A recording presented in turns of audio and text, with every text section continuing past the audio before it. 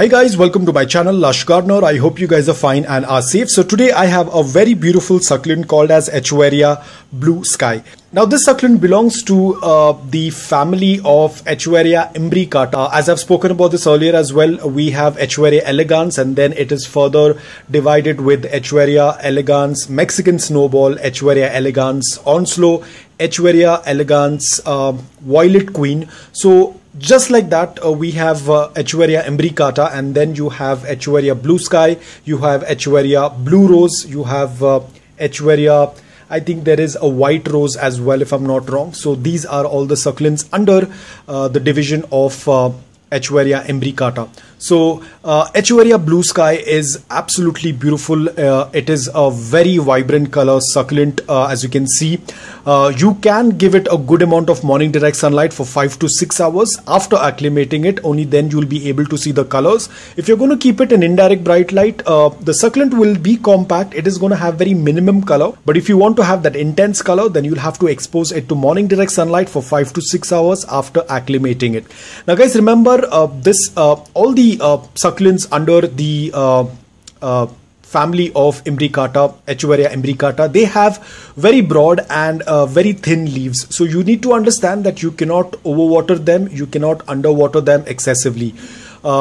You will have to have a balance because if you're going to water excessively, then they are going to have edema. So I would say that these are the type of plants that easily get edema because they have very thin leaves, and when you tend to push in a lot of water, the cells inside those leaves, they tend to burst and you get those bumps on the leaves. It's very common with this variety, with Blue Sky, with the Blue Rose, with I think White Rose as well. I'm not very sure, I'll have to check about White Rose, but there is one succulent called as White Rose and imbricata. So all of these succulents, edema is very common because when we tend to have an improper watering schedule, or we do not have a proper watering schedule, edema tends to appear. A lot of times it will still come on the succulents, which is very normal.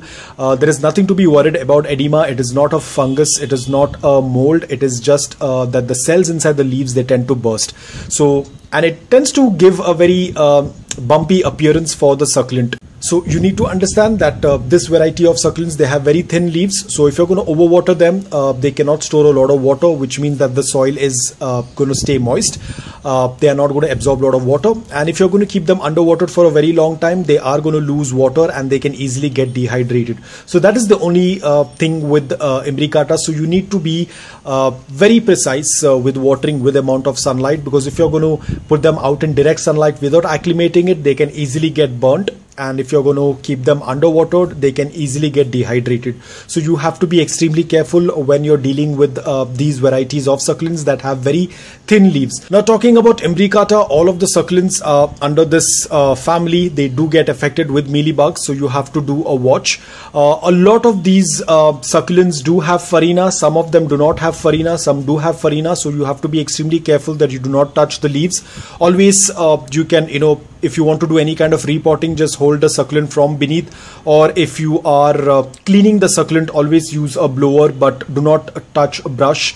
And do not use any kind of cloth to wipe off the leaves, especially if there is dust. You can always use a blower. But still, to be on the safer side, I would still say do not use a soft bristled makeup brush. It can disturb the farina. It's always better to just blow it off with the help of a blower. That will get rid of the dust. Water does not usually settle on succulents that have farina because it tends to turn into a water droplet, like how you might have seen in my other videos as well, because farina itself is like a waxy coating, so the water does not basically stay on it. It basically makes the leaf waterproof, so the water droplets just roll off and fall down into the soil, so it's not much of an issue.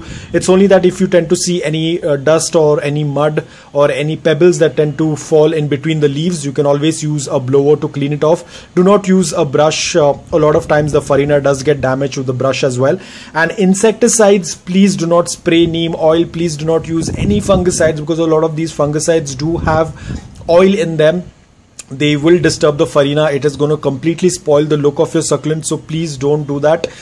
You can use cinnamon powder. You can just blow off the mealybugs, because a lot of times because of farina, the mealybugs do not attack a lot of succulents because it becomes a little difficult for the mealybugs to attach themselves, because as we have spoken about this earlier as well, farina is not only acts like a sunscreen, but it also helps the succulent fight against any kind of mold, fungus, or even for that matter pests.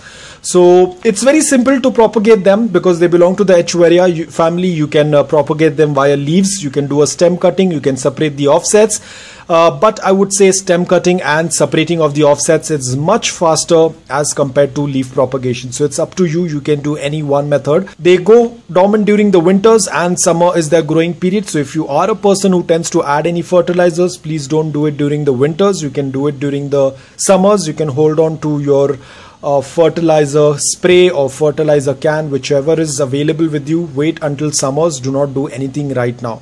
And the soil, as usual, the soil has to be loose, porous and well draining. Ensure that if you are a beginner, go for a pot with the drain hole. It is going to make your life easy.